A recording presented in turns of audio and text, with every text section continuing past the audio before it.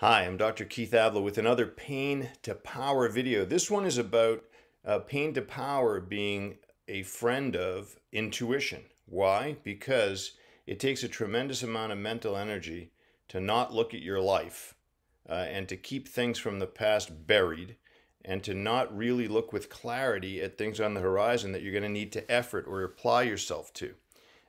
And what we do is reclaim that energy. When we work together, we're going to free that up so that you're much more able to take the myriad pieces of data, the infinite number of things said and unsaid, things you've read, simply your take on what's unfolding around you.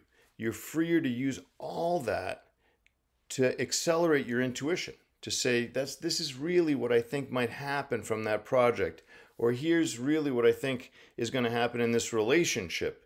I get this feeling, a gut feeling. You can't use your gut if you've decided I really don't want to look at things in my life, because you know what?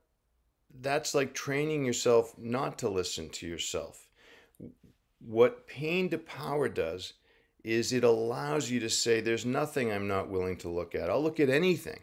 And by the way, what does that do? It really raises the antenna on your intuition, because then it's not just that you're going to look at your own life story.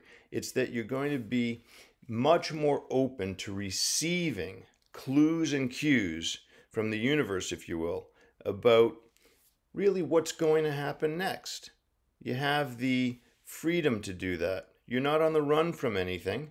You're actually running toward things, and you want to see clearly and feel things again in your gut. That's what we're after together, and I know we can get there.